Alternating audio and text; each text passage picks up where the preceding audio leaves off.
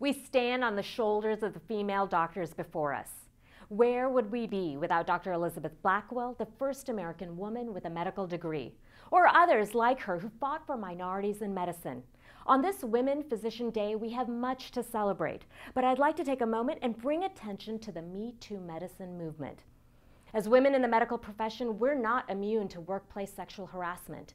In fact, it's quite prevalent. In a recent survey of academic medical faculty, 30% of women experience sexual harassment. And the researcher goes on to say, none of the women physicians who subsequently contacted her have reported what's happened to them. The reasons range from fear of repercussion in their career to a good old boy culture that persists. We need to talk more and not be silent. We need to lend support to our colleagues.